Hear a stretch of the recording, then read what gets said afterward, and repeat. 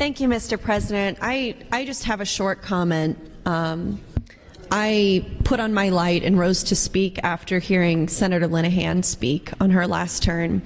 I've never heard Senator Aguilar or Albright or Brewer or any other senator talk about their health issues this session, or if they have any health issues, or you know, I know everybody is struggling with something different, but Senator Linehan talking about missing her grandchild's graduation, I hate that for you. I'm so sorry.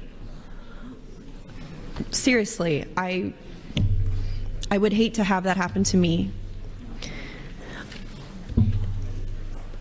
And I'm happy you're listening, because I'm only asking you, we are only here doing this because of LB 574, period. I am not asking you to sit here through late nights to vote on these bills that we're dragging out. I'm asking you to love your family more than you hate mine. I'm asking you to love your family more than you hate mine. If your family wants you home to recover from surgery, maybe you should do that. If you want to go see your grandson graduate from preschool, you should do that.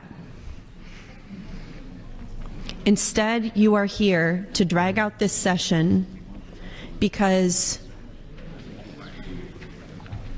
you won't come off this bill that hurts my son. You hate him more than you love your own family, and that's why you're here. And so, you know, go to the graduation.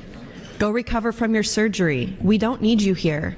We need you to vote no or present not voting on 574 because, you know, there's nothing else in this body that's affecting your family that way.